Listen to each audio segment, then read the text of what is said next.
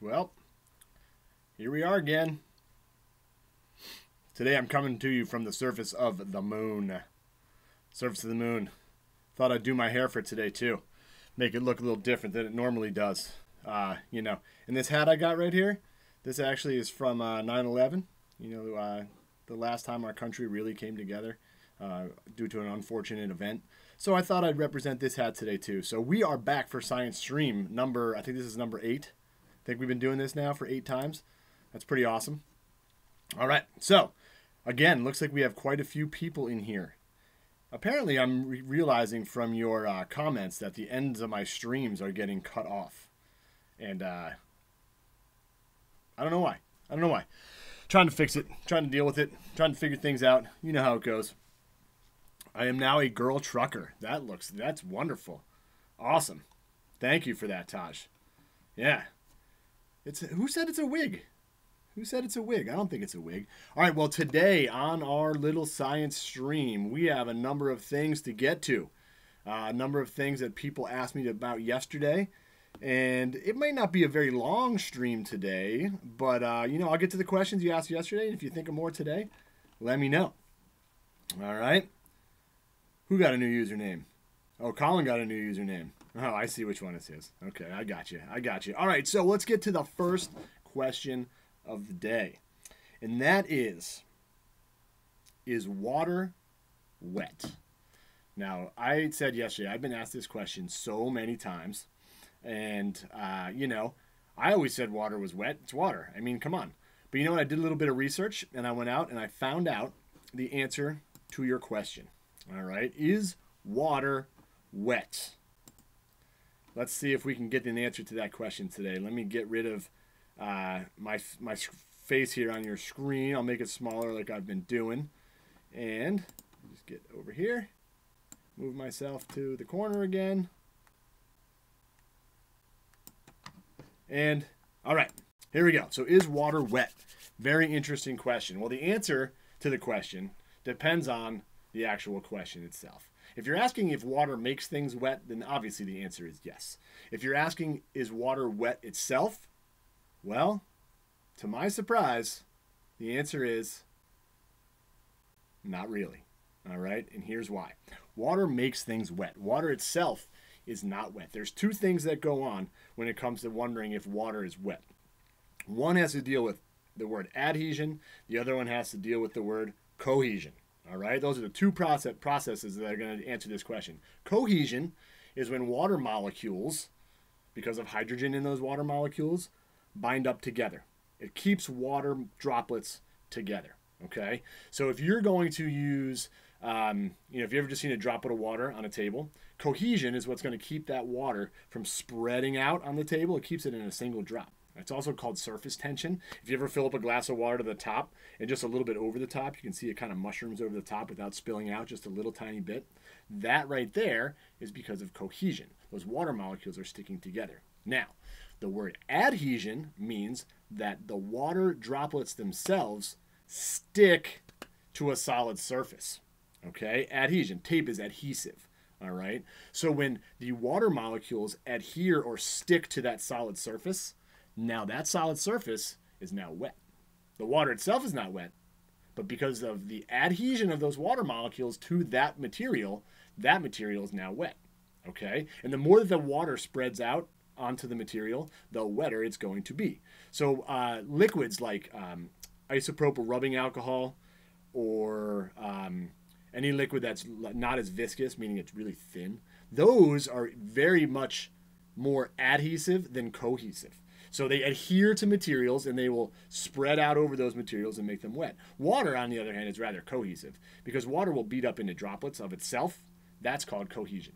Okay, so again, water is not necessarily wet itself, but it makes things wet by adhering to those subjects. In order to make something wet, you have to have solid. Liquids cannot make other liquids wet. Does that make sense? I don't know. Interesting. Interesting thing to think about. And I think that was Sophia Fields yesterday who asked me that question about water being wet. So very nice question. How do bones work? Is that what I hear? Like I said, I always go through all these and I will go back and take the questions. I write them down. All right.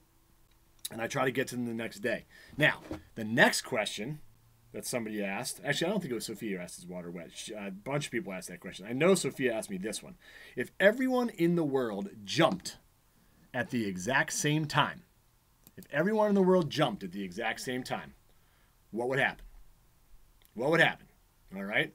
Well, the answer to that question is nothing. We wouldn't even really notice a difference. Nothing would really happen. Okay? And let me explain why nothing would really happen. Let me pull up here a picture of the Earth. I can't type today, apparently. All right, if I just grab a picture of the Earth here, I'm going to use my mouse here to try to show you what would happen if everybody on the Earth jumped at the same time. Now, you got to remember, and we talked about this during our science class time, people stand on the world, and they're standing and not falling down because of gravity. Okay? Now, if we go and take a look at the Earth here, gravity is going to pull everything not down. We know that gravity doesn't pull things down. Gravity pulls things to the center of the Earth.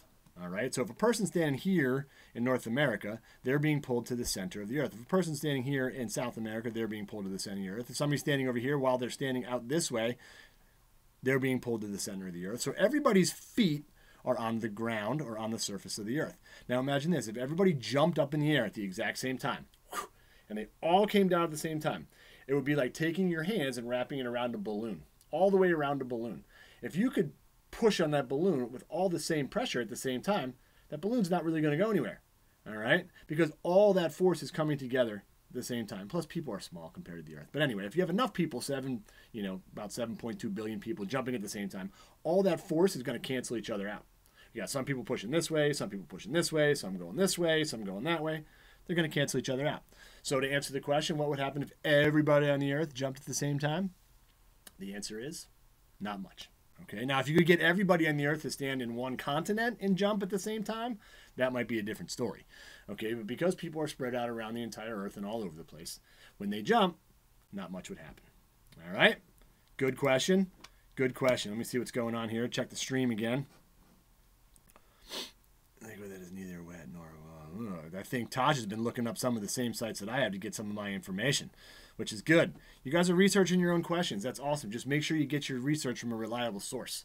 All right? Make sure you check where it's coming from so you know if the stuff you're reading about is actually true.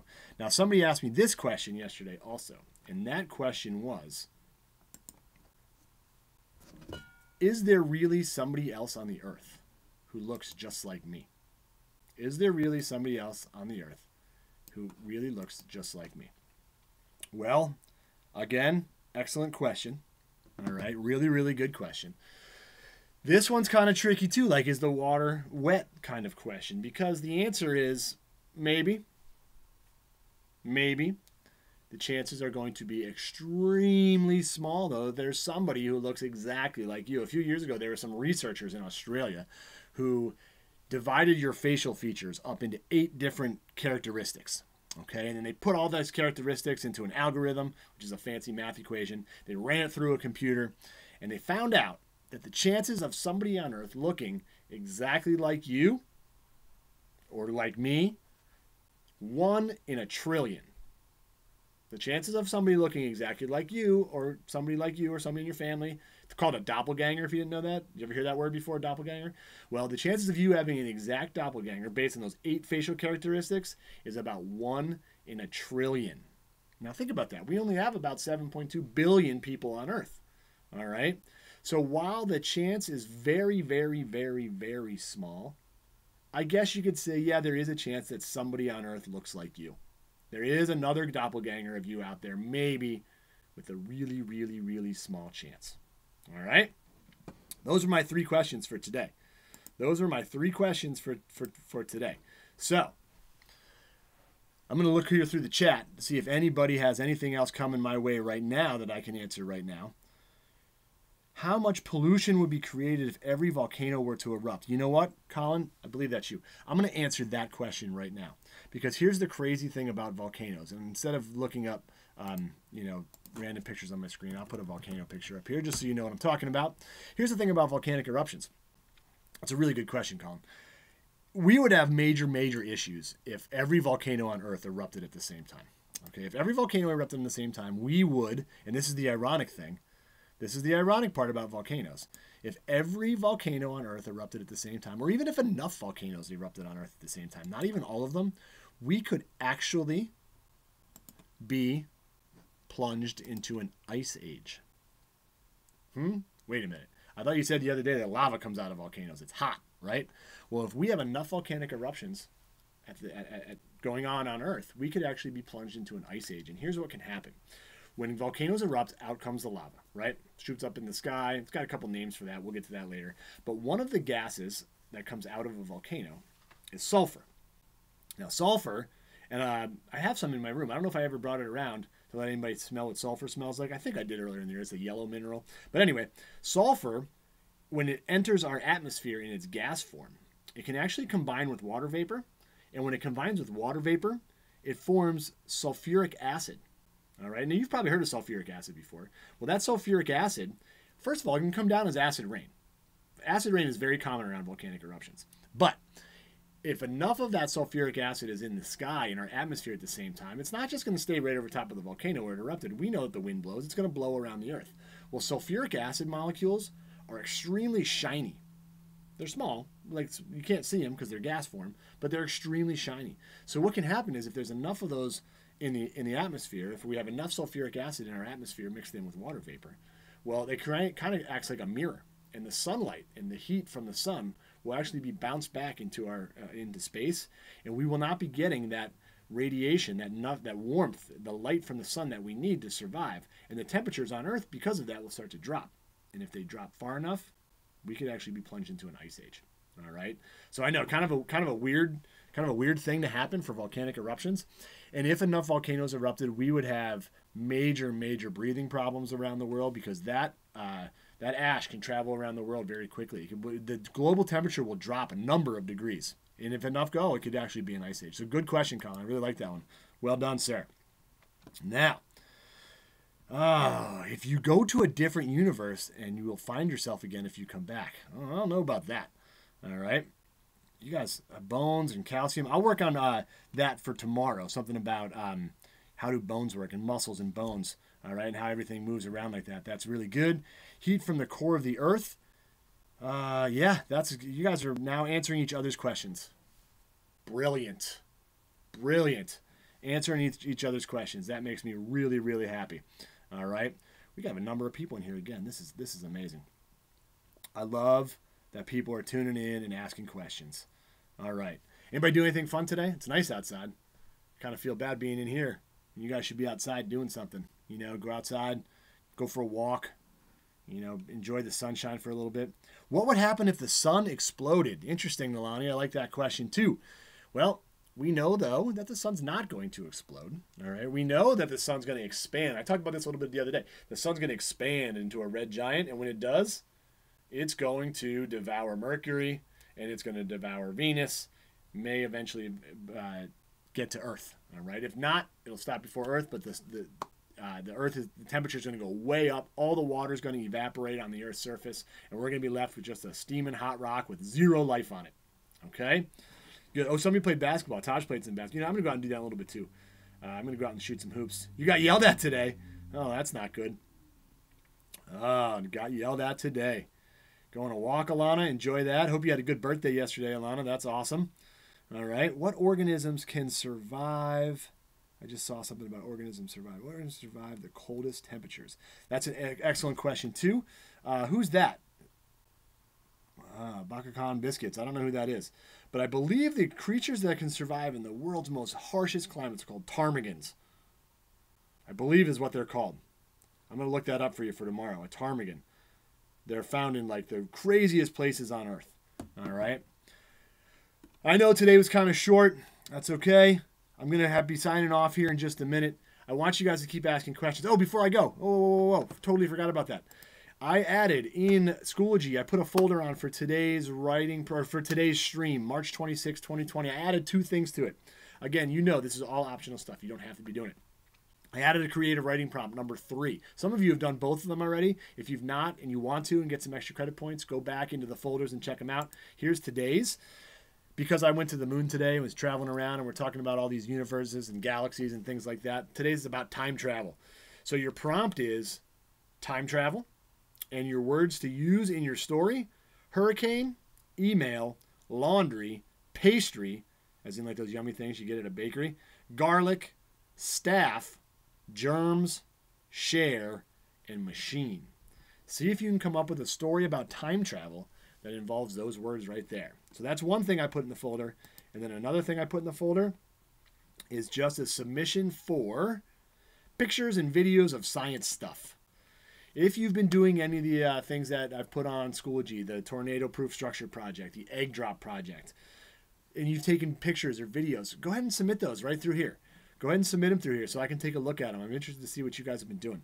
And also, if you've done other things about science that are not related to things that I've talked about, or you've researched your own stuff, throw it up there too. Give me some pictures and videos of things that you've done that are cool, because the more we share, the more ideas we get, and the more we can keep doing this.